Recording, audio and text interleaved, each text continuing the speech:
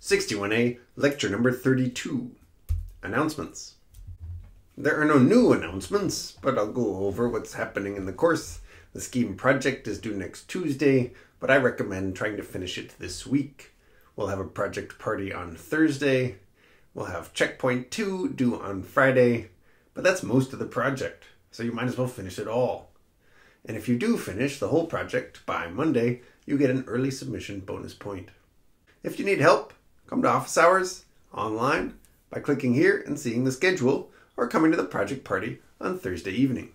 Lab 11 is due Thursday, Homework 8 is due Friday, Homework 9 is posted already, it's due a week from Friday, but why not finish it this Friday and then you'll be done with all the required assignments in this course, except for Homework 10.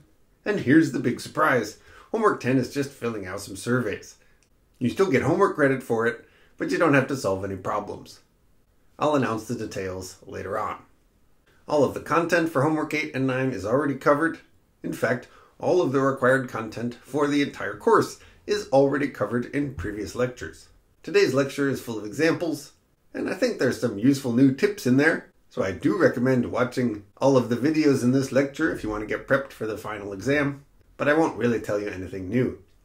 If you don't have enough work, you can always participate in the Scheme Recursive Art Contest. That is completely optional. Entries are due Monday of RRR week, which is after the final exam. The final exam is now been replaced by 3 50-minute exams on Monday, Wednesday, and Friday. Not next week, but the week after. It covers all the content through last lecture, and there will be a practice exam with the same format as the final exams a week from Friday. And you'll get 3 extra credit points if you participate.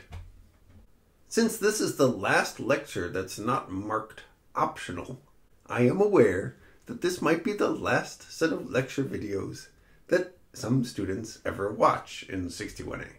So in this playlist, I have included a bunch of examples that I think are helpful in getting you thinking about how to solve problems on the final exam and later in life.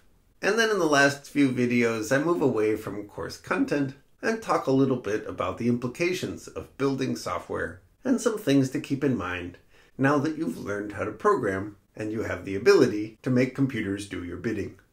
So I would appreciate if you watch all the way through.